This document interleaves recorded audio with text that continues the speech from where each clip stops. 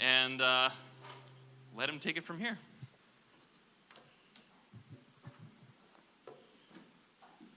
As we were singing that song earlier, graves into gardens, and right now we're in this middle of this conversation that we started, this series we started on transition.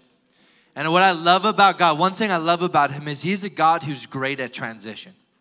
We serve a God who leads us from the grave to the garden. We serve a God that leads us from mourning to dancing. He leads us from our pain into our peace. And that's one thing I love about the God that we serve. That song we sang is one of my favorite songs. Especially in the midst of even just the season that we've been in as humanity, is that God is a God who transitions us well.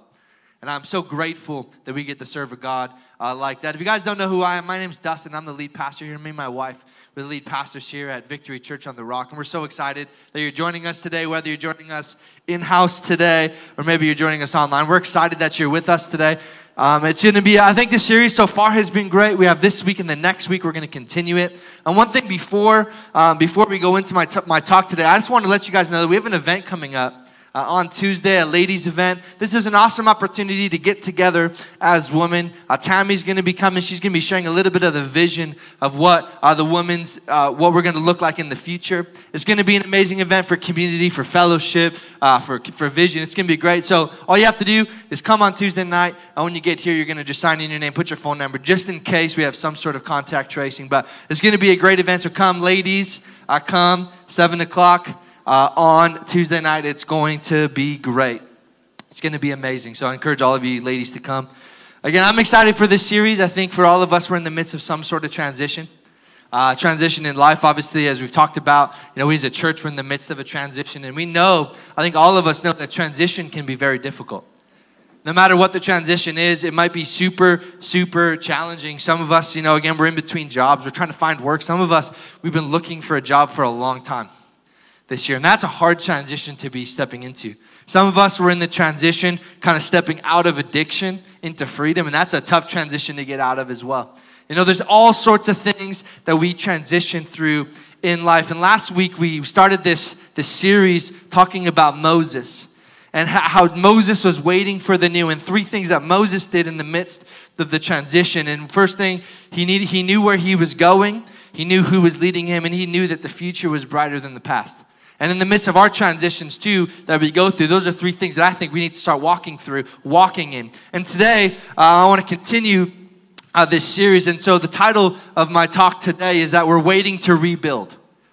We're waiting to rebuild. And one thing you need to know about me is I am probably the least handy person in this room.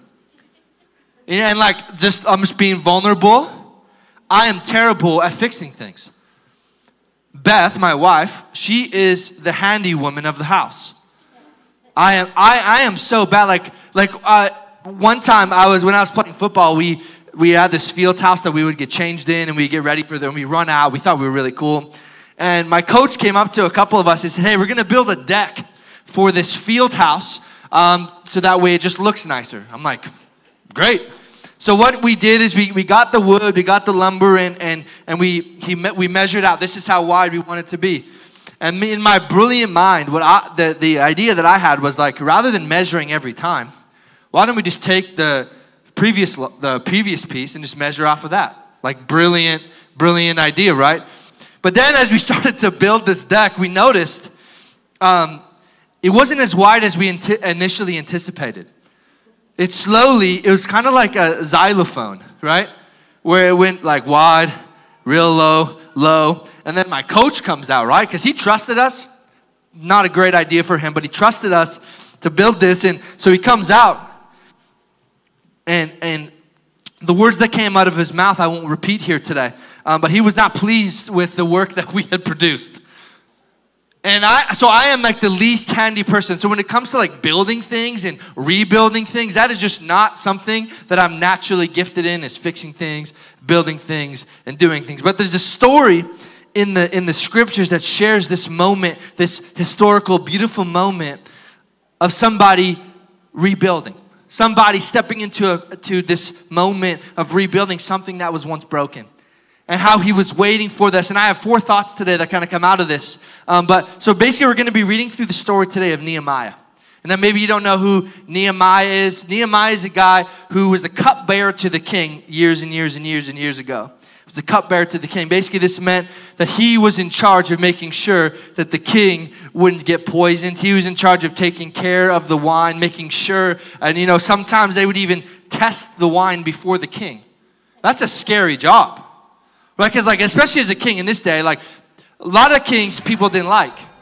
And so Nehemiah's job was to die before the king would die. That was like literally his role. That's a great job for this guy to have. And so he has this job, and he's working one day, and he hears word that the wall around the city that he's from is in shambles. He hears that the wall, the protection, the gate, everything is broken. It's been burned down. It's been torn down. They've been attacked and attacked and attacked. And they no longer have a defense around their city.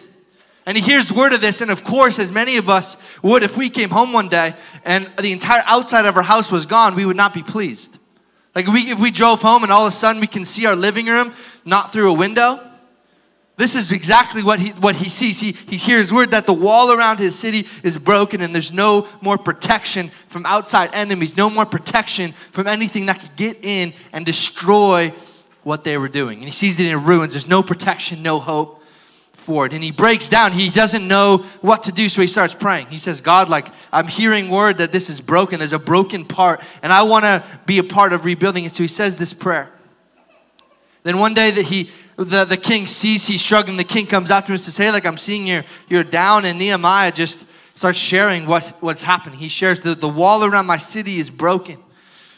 The wall around my city is broken. My people are unprotected. And I want to be a part of rebuilding this. And so the king says, go do it. He says, go do it. So this big ask, he goes up to the king and he says, hey, this is what I want to do. The king says, we should go and do that. And then so he gets permission. He goes and he looks at the wall. And then this is what he said. Nehemiah 2, verse 17 to 18. Then I said to them, you see the trouble we are in, how Jerusalem lies in ruins and with its gates burned. Come, let us build the wall of Jerusalem so that we may no longer suffer derision. And I told them of the hand of my God that had been upon me for good, and also of the words that the king had spoken to me. And they said, let us rise up and build. So they strengthened their hands for the good work. So today I have 4 thoughts out of this story that I think will help us as we continue to navigate transition. If you're taking notes or maybe you're watching online, maybe write this in the chat, write this in your notes. But the first thought I have is that we don't do it alone.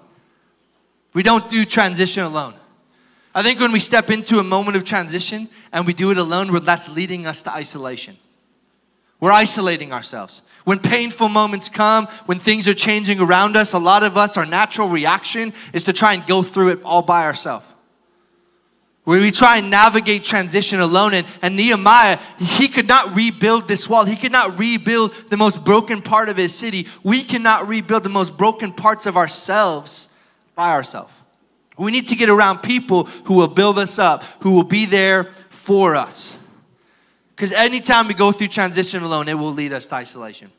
And isolation is a very dangerous place for us to stay. It's a very dangerous place for us to stay. It will lead us to despair. You know, when I was in high school, I worked at Canadian Tire. And there would be these big boxes in the warehouse that would say like 2-man lift or 2-person lift. I'm not going to tell you how many times I carried those boxes all by myself because I'm pretty tough. There's this one time in Calgary, we used to set up like living rooms in our foyer for one of our young adults gatherings. And at the end of the night, I had forgot to ask help to bring all the couches back downstairs. So I'm looking in the foyer, I'm seeing this big job, and it's just me. So guess what I did? I got all the couches downstairs all by myself. One of the worst decisions, I think my back hurt for like 13 weeks after that. I'm carrying this couch. It's like, not a love seat. It's like what's bigger than a love seat? A sofa, yeah. See, a sofa. I carried this sofa downstairs all by myself. But it would have been so much easier if I would have asked somebody for help. And I think a lot of us, when we're going through transition, when we're going through pain, when things are changing around us, we isolate ourselves. And when we do that, that's going to cause so much more pain in our life. And in the story, if in the story we see that he doesn't do it by himself. He says, let's go build together this wall. I can't do it by myself. You can't do it by yourself. So together, let's rebuild this wall. And this is what I love about the church, or the local church, is that it's exactly what the local church is designed for. It's designed for us to not go through life alone. We come here because we know that we cannot go through life alone. I believe that all of us, we're not Christians because we have everything together. We're Christians because we're broken and we need a Savior. We come together as broken individuals and we say, we need a Savior. And when we come together as broken people, we start to build something beautiful. Because then, this is first Ecclesiastes 4:9-12. I love this. It says, 2 are better than 1 because they have a good reward for their toil. For if they fall, one will lift up his fellow. You know, we come together as a church that we're going to fall. That we're going to do things that we shouldn't do. We're going to be in moments where we can't go through it by ourselves. And we need to come together as a church and lift each other back up. To lift each other back up into the purpose and the destiny that God has for us. And we only do that together. But woe to him who is alone when he falls and has not another to lift him up. Again, if 2 lie together, they keep warm. But how can one keep warm alone? And though a man might prevail against one who is alone, 2 will withstand him. A threefold cord is not easily broken. When we come together by ourselves, it's hard for us to stay strong. We can't. You know, if we want to start to rebuild the most broken parts of our soul, of ourselves, of our past, of our pain, we need to do it together. We can't continue to go through life alone. And right now is one of the most isolating times in our lifetime. You know, we're in a space right now where getting together is harder than it's ever been. And we've gone through life. It's been over a year and we're alone. Every day we get up and we're working from home. And we can't go out and we're not seeing our friends. I want to encourage you. Just because we can't see each other does not mean we need to be isolated. Just because we can't do the things maybe that we used to do, we need to know that we still have cell phones and we can call people. And one thing I've done in my life, I've tried to make a habit of this, is I like to FaceTime my friends and my family. Because I know that if I don't do that, it's going to lead me to isolation. Because isolation doesn't happen in a moment. It takes a little bit of time. Where we stop calling people, where we stop seeing people, and slowly we get down this place where we're so isolated, we don't even know how we got there. I almost feel like how it feels, at least how I visualize it, is that we were going through a tunnel and we can see the light behind us, and then slowly we start going forward and forward and forward, and eventually we can't see light on either side. And we don't know where to go. We don't even know where to turn. But the beautiful thing is that when we come together, we can come together and we can walk through those most painful moments as a family, as a community, as a church. To walk through the most broken parts of who we are. Because not everybody will be for you, right? Not everybody in this world is going to support the transition you're taking. Not everybody is going to support you stepping out of an addiction. Not everybody is going to support what you're walking through. Not everybody is going to be there for you in your most hard moment. Not everybody will be. Some people support and some people doubt. We need to build community around those who lift us up, not those who push us down. Not those who make the transition harder, but those who make the transition better. And I believe that that's our church. That's what I believe. I believe our church is, we're here for each other. When there's a brokenness in our church, my prayer is that we will be the light in this community even. When our community, when our city needs help, that they will turn to us. Because we are there for people. That when somebody in our city loses a child, we will be the people who go there and we say, we're here for you. We don't even know you. That's what my prayer is for us. That we don't even need to know somebody before we love somebody. That's my prayer. And I know that God has that for us, you know. A three-fold cord Threefold cord. I don't know if that's a tongue twister, but right now I feel like it's twisting my tongue. No. But that's my prayer. That when the most painful moments come, rather than turn and run, we pursue. Rather than running away from pain, we pursue pain together. That's my prayer for us as a church. Who do you have in your life who's fighting for you? That's a big question. I think some of us, when we look around us, we don't feel like we have anybody in our corner. We don't feel like we have anybody supporting us, there for us.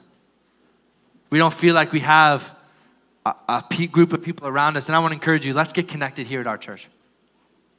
And this is where we find that tight bond. That's where we find this cord when we come together as a church. You know, Nehemiah 2 verse 19. There's a lot of names in here. I'm not positive I'm going to say them right, but I'm going to try my best.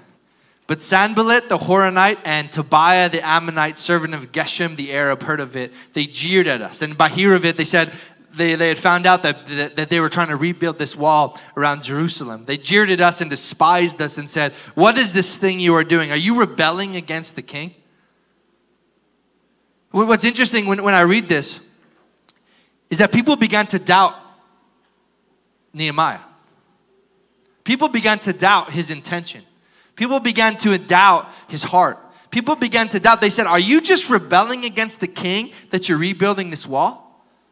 That's not why Nehemiah was trying to rebuild this wall. He wasn't rebelling against anybody. He was serving his Savior. And he said, "Let's rebuild this." And then in Nehemiah 4:1-3, we're going to see more doubt. Now when Sanballat heard that they were building the wall, he was angry and greatly enraged, and he jeered at the Jews. And he said in the presence of his brothers and of the army of Samaria, "What are these feeble Jews doing? Will they restore it for themselves? Will they sacrifice? Will they finish it up in a day? Will they revive the stones out of the heaps of rubbish and burned ones at that?" And Tobiah the Ammonite was beside him, and he said, "Yes, what are they building? If a fox goes up on it, it will break down their stone wall." My second thought today, write this down, write it in the chat, is this: there will be doubters. Any transition we go through, any change we try and make in our life for the positive, there will be people who doubt us. There will be people who doubt your intention. There will be people who doubt your heart. There will be people who doubt, why are you even doing this? I don't even think you are capable of doing this. You know, when some of us, maybe we've transitioned from working and we started a business, I'm telling you, if you do that, there's going to be a lot of people who doubt you. There's going to be a lot of people who look at you and say, I don't think you should do that. That doesn't seem wise. That doesn't seem like the best thing for you to do. There's going to be always people who doubt your intention. There's always going to be people who doubt your God even. You know, in my life, I've a lot of transitions, and every time there's people who doubted me. Even Beth and I, you know, when we stepped out of our old church, when we resigned, I had a lot of friends and family, even within the church, who said, "I don't think you should do that. I don't think it's wise. You literally just had a baby. You literally just bought a house. Why would you do this?" They doubted it. And the thing that I stepped foot in is when doubt comes, I need to step closer to Jesus. Because if Jesus is speaking, that's the voice we need to listen to. Not the voices around us. There's a lot of voices in our world, right? Whew. I'm telling you, there's so many voices in our world. And we need to navigate the noise and hone in on the voice. The one who's speaking. And we need to hold on to the promise. I believe that when God speaks to us, maybe what the future is going to look like, there's a promise in that. We need to hold on to that promise.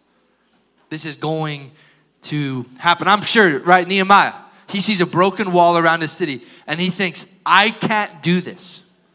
I mean, that's the reality. He couldn't do it. But what's beautiful is when he got the team together, when he rallied his crew, when they got everybody together, they were able to rebuild these walls. Because God had spoken, this is what's going to happen. And they focused on that voice, not the voice of those around him. There will always be people who doubt us. Nehemiah had so many doubters. You know, I'm a big sports fan. Something I highly value is sports. My favorite team, and then my favorite sport is football. My favorite team is the New England Patriots in the NFL. And there's this one player that's my favorite player. His name is Julian Edelman. I don't know if anyone knows Julian Edelman. He's my favorite player, played for the Patriots. He just retired. And you know, when he got drafted, he was drafted at a different position than he actually ended up playing at when he was playing sports. He was drafted as a quarterback. And when he got drafted, he changed positions to wide receiver. And there were so many people who said, you can't do it. Like they said, you're not going to make it in national football. There's people who told him, like, you're not going to be able to do this. You're not good enough. You're not talented enough. You're not strong enough. And what's beautiful about him is he stepped out of those voices and he ended up becoming the most valuable player of the Super Bowl one season at a different position. And you know, he did this in sports. And I believe we can do this because we follow Jesus. This is so much bigger than sports. This is so much bigger than our pain. So much bigger. We need to step past the voice of the doubters and step into the voice of our God. And say, God, we trust you. I trust you in the middle of this transition. I trust you with all that I am. I trust you to lead me through this transition. Whose voice is more important, theirs or God's? And we have this opportunity to say, who are we going to prove right? Are we going to prove God right? Or are we going to prove them right? Nehemiah could have given up. And I think a lot of us were in this moment where in the midst of the transition we're in, we feel like we just want to give up. We feel like we want to just throw in the towel and say, I'm done. Like, I can't do this anymore. I'm telling you, we can't give up. We can't give up in the middle of the toughest moments. If you want to give up after you win. Never quit in the middle of the most painful moment. Quit when you get the victory. That's a better place to step out. Don't step out in the pain because God's growing us through the pain, through the hard moment, through the transition. God is growing us. We prove them right because when God is leading us in our transition, nothing can stop us. Nothing. Doesn't matter what the enemy tries to throw our way. Nothing can stop us. And then, you know, if we continue this story, these people stopped doubting and they started attacking. And sometimes people in our life transition from doubters to attackers. People who don't just doubt us, they actually start attacking the very character of who we are. They start actually attacking the most vulnerable part in Nehemiah 4, verse 16 to 18. It says, from that day on, half of my servants worked on construction and half held spears, shields, bows, and coats of mail. And the leaders stood behind the whole house of Judah who were building on the wall. Those who carried burdens were loaded in such a way that each labored on the work with one hand and held a weapon in the other. And each of the builders had his sword strapped at his side while he built. The man who sounded the trumpet was beside me. You know, the third thought I have today is this, is that we're all multitaskers. We're all multitaskers in the midst of transition. We fight to rebuild and we build and fight at the exact same time. We build and we fight at the exact same time. Some of us, God has given us a vision for our life. God has given us a dream for our life and we're building it as hard as we can. But at the same time, we're still trying to defend what God is building.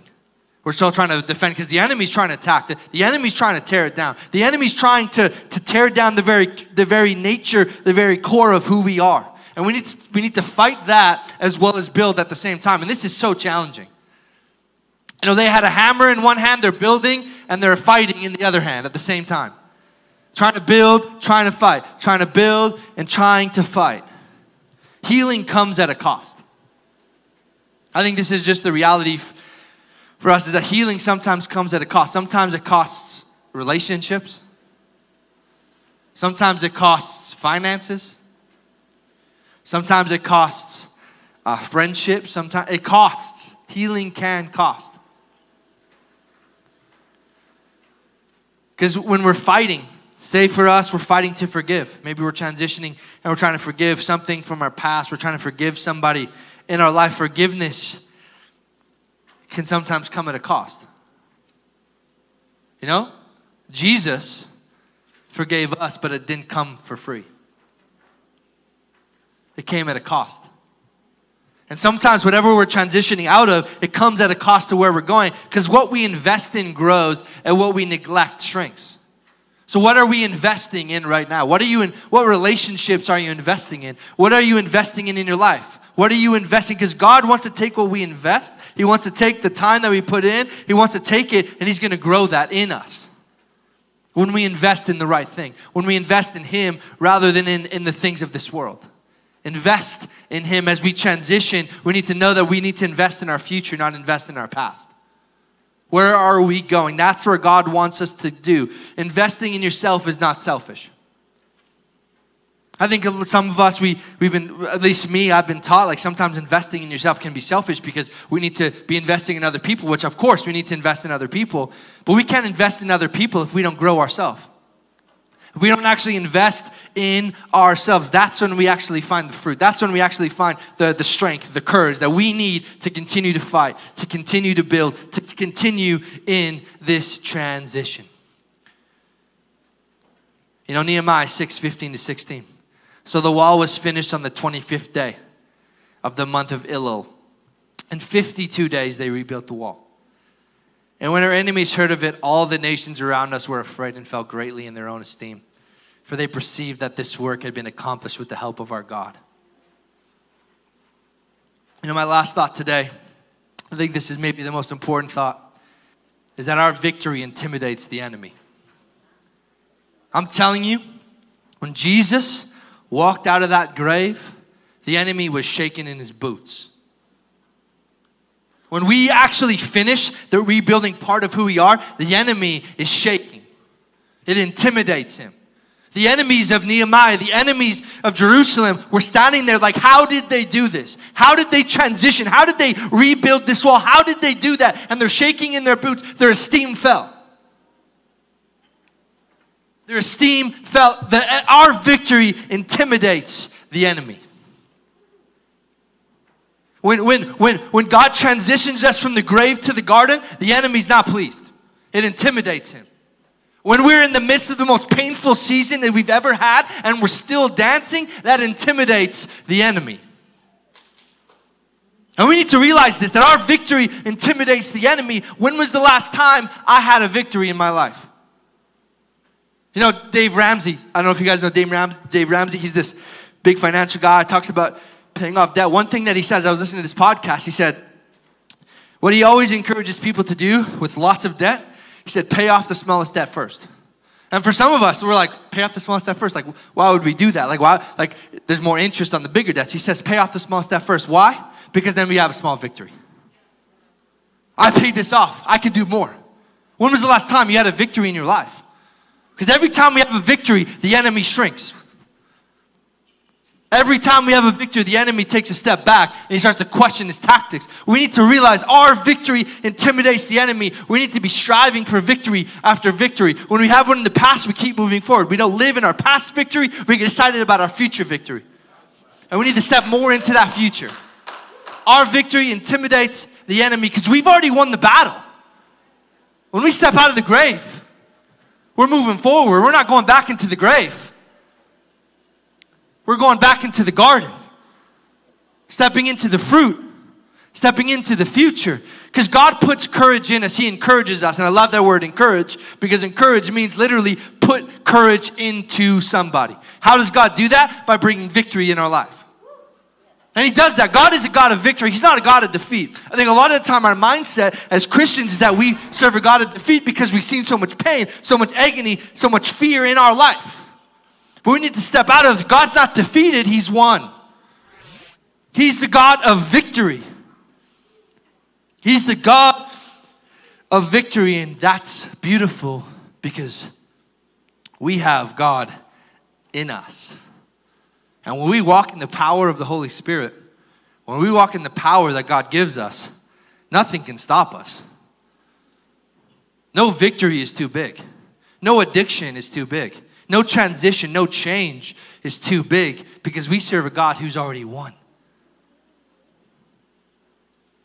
Our victory intimidates the enemy.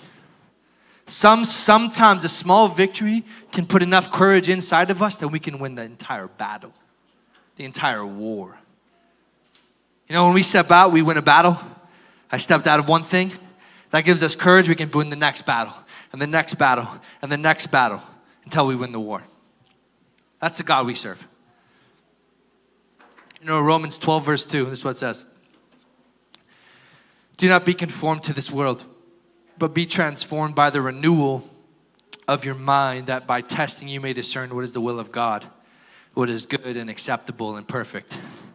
You know, God's will for your life, the transition you're going through may be hard, but God's leading you somewhere good and somewhere perfect. That's the will. That's the will of the Father. And how this comes is by renewal, by rebuilding. This comes by renewing the way we think, changing the way we think, renewing the most broken part, rebuilding the most broken parts of our soul. We need to rebuild ourselves. We need to renew ourselves. We need to refill ourselves. Only then can we refuel this world. The world is waiting for our refueling. The world is waiting for what you have. The world is waiting for what's inside of you. That's what the world is waiting for. And if we don't refill ourselves, if we don't refuel ourselves, we're never going to be able to bring that to this world that desperately needs it. You know, Beth and I, we were driving here in Edmonton. We went to the zoo on Friday. And as I'm driving through Edmonton, I'm just thinking, and I'm thinking like, God, like, this city needs you. Like this city, like, desperately needs Jesus. As much as we do, as much as I desperately need Jesus, this world does too. This world needs Jesus. The city, our communities, our families need Jesus now, I think more than ever. Like we as a humanity are just, I feel like, just so broken right now. We're so divided. You know, and sometimes our division gets in the way of our love. And right now, my prayer for me, and I'm just saying this for me, is that I'm praying that God will renew the way that I think. Say, God, I need a new way of thinking, because the way that we're thinking in our world right now is obviously not working. And I'm just praying, God, like, renew me. Renew my mind. You know, it's beautiful. And one thing about Nehemiah that I found so interesting is that Nehemiah hears of the pain before he sees the pain. And it's interesting, if you read through the story, and I would encourage you to read through Nehemiah maybe this week. I read through it this week. It's so powerful. But God doesn't actually come right out and say, rebuild the wall. Right? He hears of the wall, and then Nehemiah gets on his knees and starts praying and starts fasting. Sometimes we're waiting for an assignment. We're waiting to see where God wants to lead us, but the problem is already right in front of us. Nehemiah didn't get a message from a burning bush like Moses did. Nehemiah saw pain, prayed about it, and then pursued it. And I think it's the same for us. When we're looking for our purpose right now, like, what are we supposed to do as believers? Go towards the pain. Go towards the pain. I know the pain is not comfortable, right? Like, it's not. Like, pain is the least comfortable place for us to be. But that's the place that Jesus always would go. He would pursue people's desperate need. And so for us, I believe as believers right now, and I'm not just talking me, I'm not just talking our church, I just believe globally, we should be pursuing people's pain. As uncomfortable as that is, our city needs something. We need to stop running away from pain, because our purpose is found in the pain around us. We can't run away from pain. We need to pursue it and bring Jesus into it. You know, that's, you know, I think as we start stepping out of COVID, I believe this is what God is speaking, at least to me, even for us as a church, is how are we pursuing the pain of the world? And maybe the transition we're going through as individuals, as a church, is because God is leading us into this moment of saying, okay, let's pursue people. Let's pursue people. And again, I don't know your transition. I don't know what you're walking through, but I believe this is God's heart for us, because Jesus is rebuilding us. He's rebuilding us. And through this past year, God has been rebuilding all of us. I don't think we're the same people that we were a year and a half ago. I'm not. And I'm grateful. I'm grateful that I'm not the same as I was because I know God has something bigger for us, bigger for me, more beautiful for all of us. God is a God that leads and serves us, and I love that we serve a God who leads us, but he doesn't just lead us, he serves us. You know, I just want to pray for us today, and then we're going to sing that song, Graves in the Gardens, one more time. I just want to encourage you to stand with us, maybe wherever you're at. Stand if you're at home. You know, I know transition is hard. I know that. Like, I'm aware it's hard. But I believe that God wants to lead us through this transition well, as individuals, as a church. And so, Father, I just pray for everybody who's hearing my voice right now. God, I pray for peace in the midst of our pain. I pray for peace in the midst of our transition. I pray for peace in the midst of what we go through. And God, I pray that today you start to reveal to us the pain in our own life. You start to reveal to us the pain in our city. You start to reveal to us the pain in our province, in our country. And God, I pray that we will have the courage, that we will see the victories, and we will start to pursue the pain as you did. God, I pray that we will go where you lead us, not where we lead us. And God, I thank you that you are leading us somewhere beautiful today. In Jesus' name, amen. Let's sing this song with the team.